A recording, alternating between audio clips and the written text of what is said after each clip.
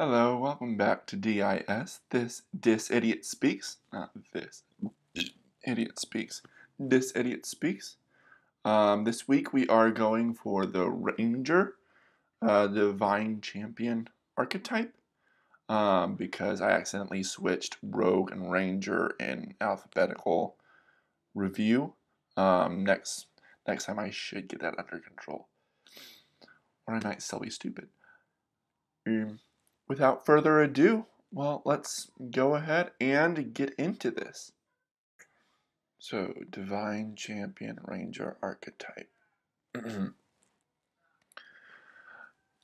Divine Champions have been upheld in history as some of the most prestigious and fierce combatants to control the battlefield. They act as a zealous enforcer for their deity and carry out their will. In times of need, deities will call upon many champions to defeat their enemies in times of planar distress and upheaval. Oftentimes, divine champions are revered by the churches and cults they are associated with, and vilified by the same organizations of enemy religions. The responsibilities of a divine champion is numerous, though they often act in their own free will when not directly required by their deity. Generally, these zealous rangers seek to protect sacred sites as well as the members of their faith, while destroying enemy religions and mythical beasts that cause uproar in their ideal civilization. At third level, you get deific spellcasting. When you choose this archetype at third level, your deity gives you access to a wider range of spells relating to their domain. Choose a divine domain from the cleric class. When your spellcasting feature lets you learn or replace a ranger spell of first level or higher, you can choose a new spell from the chosen divine domain spells or the ranger spell list. You must otherwise obey all the restrictions for selecting the spell. Whenever you pick a cleric spell this way, it becomes a ranger spell for you. Additionally, choose necrotic or radiant. Whenever a ranger spell you cast deals damage to an enemy, you can instead replace that spell's damage with a chosen type. This damage type also affects your favored smites and Champion's Grace feature, some features that you get later on. Additional favored enemy. Beginning at third level, you become proficient in hunting the enemies of your deity. You choose an additional favored enemy as well as an additional language.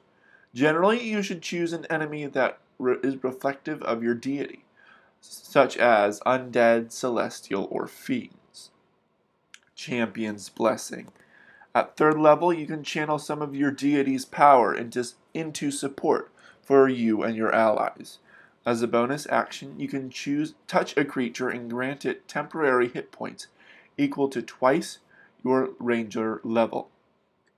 Additionally, the creature can add a d4 to an attack roll, ability check, or saving throw before the end of your next turn. Had to scroll. You can use this feature a number of times equal to your wisdom modifier, minimum of once. You regain all expended uses after finishing a long rest. Favored Smites. When you reach 7th level, you gain the ability to deliver devastating strikes to enemies of your deity. Whenever you hit a creature with a weapon attack, you can expend a spell slot to deal an extra 1d8 damage to the target, plus another d8, 1d8 per level of the spell slot. If the target is a favored enemy, the damage increases by an additional 2d8. Additionally, until the end of your next turn, the next weapon attack against the target has advantage. The damage type of this smite is the same type of damage you chose with your deific spellcasting feature. Sacred Defense. At 11th level, your defenses against the otherworldly enemies you are sworn to fight increases. You have advantage on saving throws against spells and abilities of your favored enemies. Additionally, you can cast Protection from Evil and Good and Detect Evil and Good at will, without requiring material components. And finally, Champion's Grace. Starting at 15th level, you can channel your deity's power into yourself as a bonus action for 1 minute or until you end it as a bonus action. For this minute, you gain a fly speed equal to your walk speed, and whenever you hit a creature with a weapon attack, the attack deals an additional 1d6 damage of the type chosen with your deific spellcasting feature. Interesting. Alrighty. So, criteria of if I like the story, if I think it's too overpowered or too underpowered, if I think it's too close or not close enough, too close to another another class or another subclass, or if it should be for another class, and what I think of it, and yeah, pretty much it.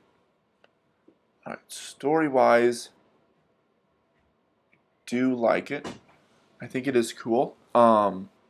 It's interesting that it's Ranger as the Divine Champion, although it could make sense.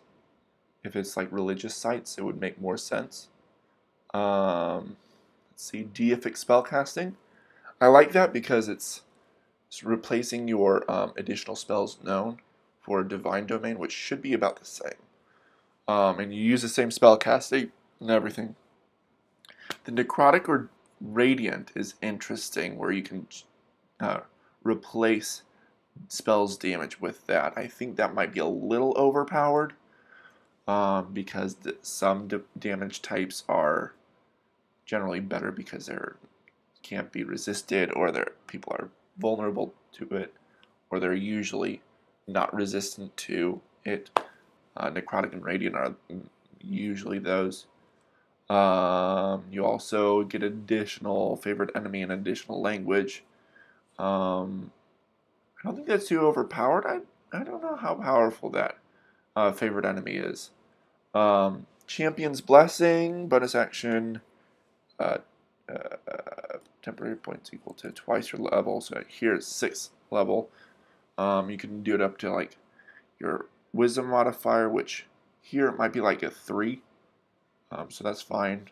In addition, you get a D4, so like a minor bless and a little bit of a temporary hit points. I like that. I don't think that's too powerful. Favored smites. I like that because it pulls from Paladin, but it's at a far later level than when Paladins can do it. The only thing that would make it a little more overpowered is the fact that if you hit a favorite enemy, it takes an additional 2d8. So if you do a d8 of, oh well, I guess it does. So paladins usually when they smite, it's 2d8, and if it's a undead or fiend, it's an additional d8. Here they swapped it where it's a 1d8 to the target, but it's 2d8 if it's a favorite enemy. So it's a little weaker than a smite, but it can become more powerful than a smite. And it's either radiant or necrotic, which I think that's fine. Sacred Defense. You have advantage against spells and abilities of your favorite enemies. I think that makes sense. I don't think that's too overpowered. Protection from evil and good, and detect evil and good at will. That does seem a bit pushing it. Yeah. Champion's Grace. Although you are pretty high level, so I'm fine with it being at will. You can fly, and you deal additional d6 of damage whenever you hit one. This is a little more of a damage boost, and you can fly, so you're a bit more mobile, which is nice. I don't think that's too overpowered. It might be a little underpowered compared to other features. I don't think it's the only thing that I think would be a little overpowered. What was it? I think the Radiant or Necrotic that you can change damage for it, deific spellcasting. And then the at will protection from evil and good, and detect evil and good. Without required material components. Those might be a little overpowered, but I don't. Might not be. So I think I like the features. I like the story. I think it. I don't know if it is should be really a ranger. Maybe I can see it. I can see it should be something else, but I'm not sure what it should be. Maybe a fighter. Maybe not. I think they flavored it well for a ranger though. I don't think it's not too much like another ranger subclass, which is nice. Yeah, I do like it. I do like the story. The author is, there's no name, but there is a Reddit handle. I did get this from Reddit as well. The Reddit handle is /u/EclipsedHuntress, so that you can find it. Again, I will post a link to this and post a link to the post in my description. Anywho, I hope you enjoyed this. This was really interesting, really informative. I hope you thought it was interesting and informative and felt like you could learn something. If you did learn some stuff, you thought it was interesting, you liked it, feel free to share with your friends and family, your D&D group. If you don't, share it with people you hate. Your DM, just show how terrible I am. What is it? No rep is bad rep or something like that.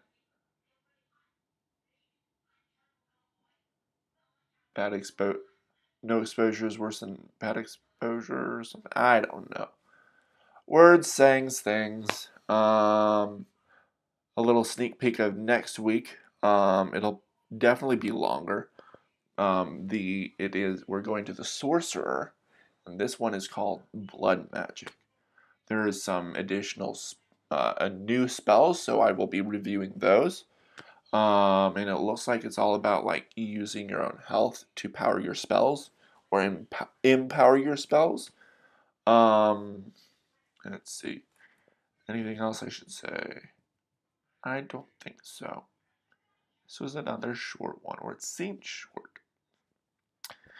In that case, please, if you did like it, please like it. Comment on it. Let me know if there's anything you would change or anything you agree with or disagree with or hate. I probably will read it and cry. Make me cry. That would be fun.